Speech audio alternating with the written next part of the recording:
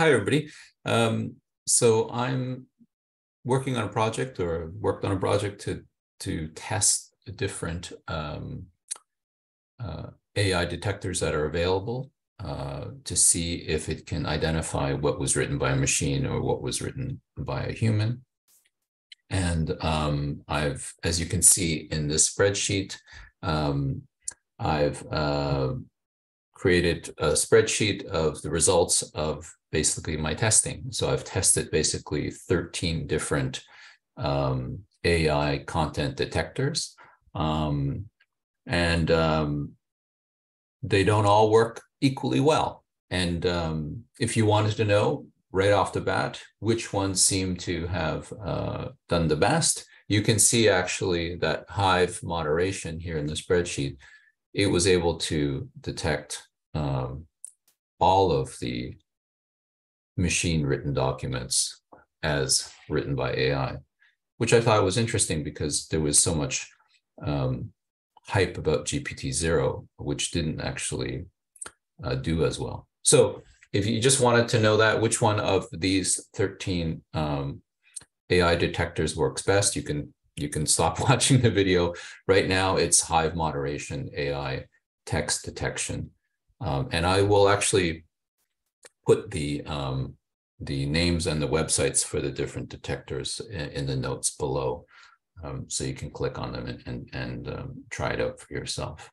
And why did I do that? I'm interested in knowing if it actually works, because there's been so much hype about the possibilities of detecting machine-written text. Do these detectors actually detect the text? It turns out they don't actually work that well, except for Hive Moderation. Let me show you what were the texts that I used for testing. So in some of my other videos about ChatGPT, I've used a song by a hip hop song about academic integrity in the voice of Drake. So I'm just reusing that verse that it was already written by the machine. I also have asked it to write a 750-word sonnet about nature in the voice of Margaret Atwood. So that's another sample of text that I used to test the AI detectors. And then I used a poem written in the voice of Pablo Neruda, the Chilean poet. And then I used a short commentary on the poem, right? So a commentary that would discuss the style and the poetic rhythm of the writing. And then another piece of text that I've used before, I asked it to write a comment on the dangers of climate change. So there's that. And then I later on asked it to rewrite that comment on climate change with more perplexity and burstiness as a way to try to see if it could fool the AI detector. And then lastly, I asked it to, not lastly, but second to last, I asked it to write it with more nouns or change the different nouns and verbs. There's different techniques you can use, I think, to try to create more human sounding writing. And this is a prompt that I saw another user suggest in one of the comments to one of the videos that I watched. That commenter said, you can ask it to rewrite your passage by changing 50% of nouns and verbs for similar ones and rewrite the verb usages to add natural sounding variations in complexity, but retain the same tense and overall meaning. So I asked it to do that. And then lastly, I put it into the thing that I think many commentators have mentioned, that you can put some of this text into spin bots or quill bots, basically another form of AI rephrasing of your writing, right? To change in the attempt to either improve it or maybe to deceive detectors to try and change it. So that's what I did. So I have basically, if we go back to the spreadsheet, you'll see that here's the 13 detection software or programs that are available online.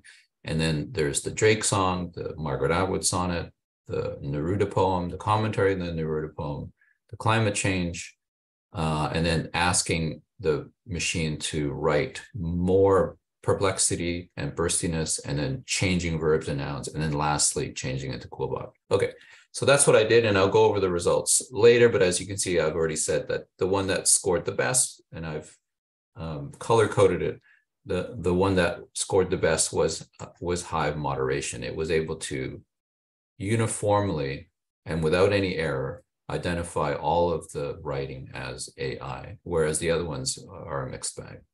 So what are these websites? I'll show you the different websites very quickly. Here's the one that's the most well-known because it was, I guess it blew up in the news because it was written by an undergraduate student in an Ivy League university who's a computer science and journalism student, and he wrote it over the holidays, and he's since improved it. And so this is the improved version. So this is GPT-0. This is Hive Moderation, the one that actually did the best. And this is one program as a part of a suite of other programs that it has. Writer is another AI content detector. AI text classifier, this is the one that was actually written very recently by OpenAI. So they put out a product to let users test if they could detect ChatGPT content. And this GPT-2 output detector demo, which was actually pre-GPT-3. So this was written many months ago. And you can find that also on the OpenAI website. AI detector, this was called Content at Scale AI detector. I used that as well, tried that, tested that. I also tested AI cheat check, AI content detector. This one's called Kazan SEO detector, AI GPT-3 detector. I also tested Corrector app, AI content detector. And I also tested this thing called detector draft and goal, another GPT-3 content detector. And then I also tested it on Cross-Prag, which is another AI detector. And then lastly, I used this thing called Giant Language Model Test Room, which is something that was written by researchers at MIT, IBM, and at Harvard. And this is quite interesting. This one doesn't give you a score as much as it gives you a color coding and with histograms, what the, if you will, possibilities of the predictability or the possibilities or the possibilities of certain words appearing. So in the green, here is a passage that I pasted in earlier that I tested. The green shows you basically the top 10 words that would appear after the previous word. So of here would be the top 10 words that would appear after the word implication, and so on and so forth. So the green is the most common words that would appear after its previous word, and the yellow would be the top 100 words that would appear before, after the word that appears before it, and then red is 100, and then the pink is 1,000. So you can see that there's the pink, of course, is the most uncommon words to appear after the previous word. So in effect, this teaches us a little bit about, I might be getting ahead of myself, but I think this teaches us a little bit about how those AI detectors actually operate. They are looking for what is predictable in terms of, or is what is likely to appear in a sequence of words. And that's all it's really doing. And that's what all of these detectors are operating on this premise. So, and then lastly, I went to use Quillbot, which is this rephraser, and I'll show you that as well. What I didn't use was Originality AI, which is actually a paid program for basically content providers, people who are writing content for blogs and websites. And I've read that there's some good reviews about this, but since it was something you have to pay for, I didn't use it. And I think the results, after all, are a mixed bag, even with originality AI, even though it's supposed to be a good one. And then lastly, I just thought I'd show you this paper. This is called The Attention is All You Need, which is the original paper written in 2017, which proposed this idea of the transformer. So really, I just wanted to show you this in the sense that this whole idea of machine-written text really only came about in the last 5 years, right? In the sense that these Google researchers, plus this one Aidan Gomez at University of Toronto, this one Toronto U of T researcher, plus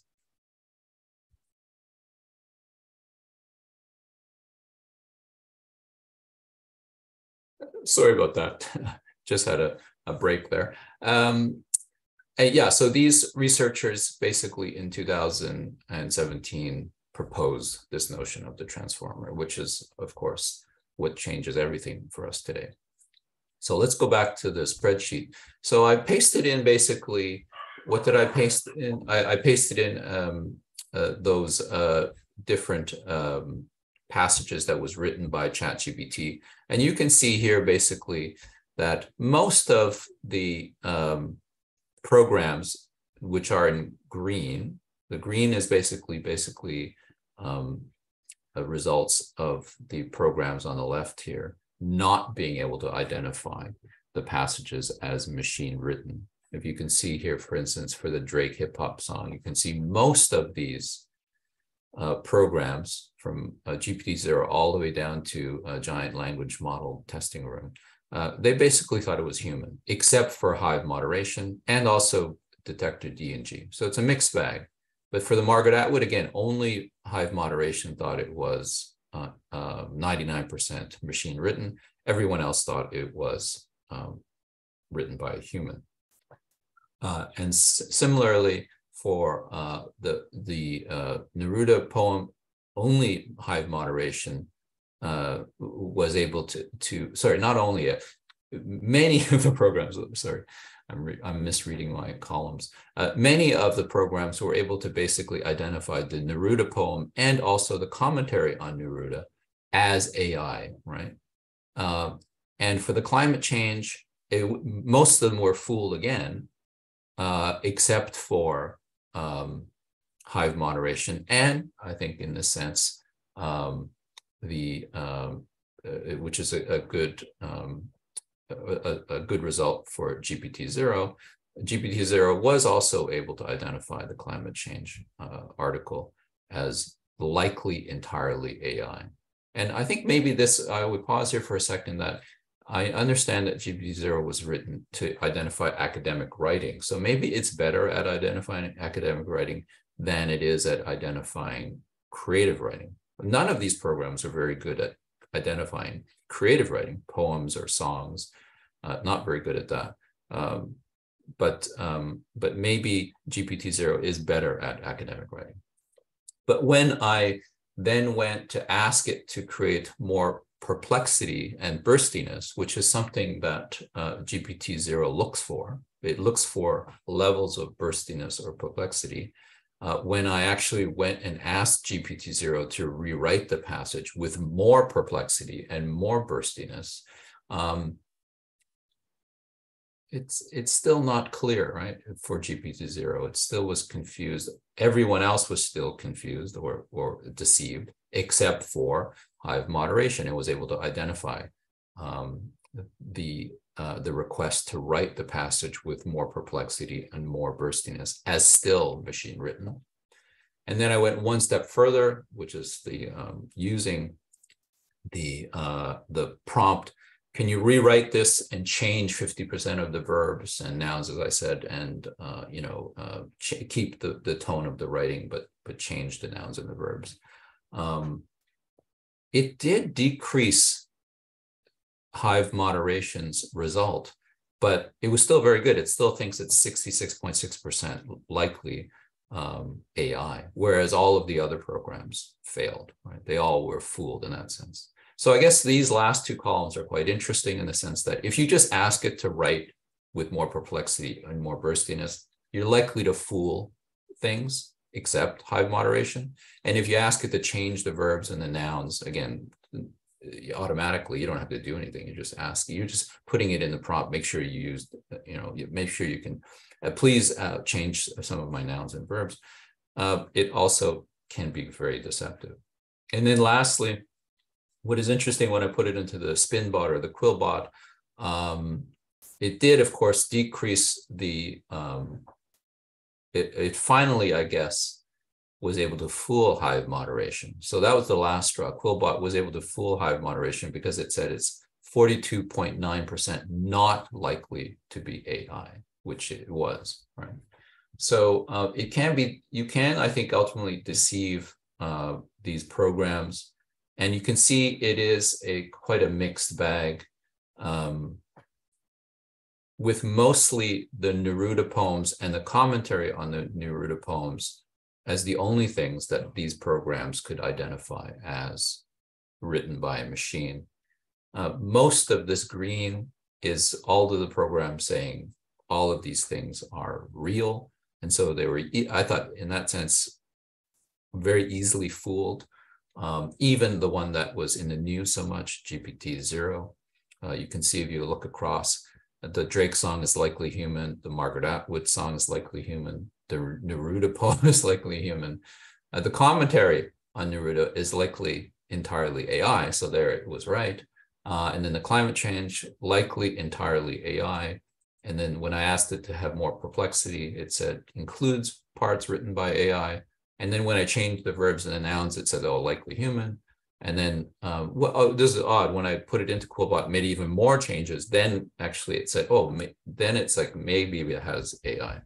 So I think what this demonstrates to me is that this technology is not very reliable, except for Hive moderation. They must have some special sauce in their coding that that is able to identify a machine written text in such a successful way, 99%, 99, 99, 99. It's only when I changed the verbs, it went down to 66%. And then QuillBot was the ultimate test, which and QuillBot is not the only rewriter. There are many other rewriter programs online. I wasn't going to test them all, but so what's the takeaway from this? I think the takeaway is I'm not interested in using these AI detection programs to go, aha, I caught you as an instructor, as a professor, but rather there might be a time, there might be a use for these programs, and it would be good to know when you needed to use this program for whatever reasons. That Hive moderation probably would be the best one to use, at least steering you in the right direction, because the other ones clearly steer you in the wrong direction. But ultimately, I don't think I'll be using these programs because I do think it is ultimately a carceral response. It's a punitive response, and it's a kind of a surveillance monitoring response. But nonetheless, it's good to know what's out there, what works, what doesn't work, and of course, which one is the best at doing what it purports to do. Okay, so thanks for watching, and see you next time.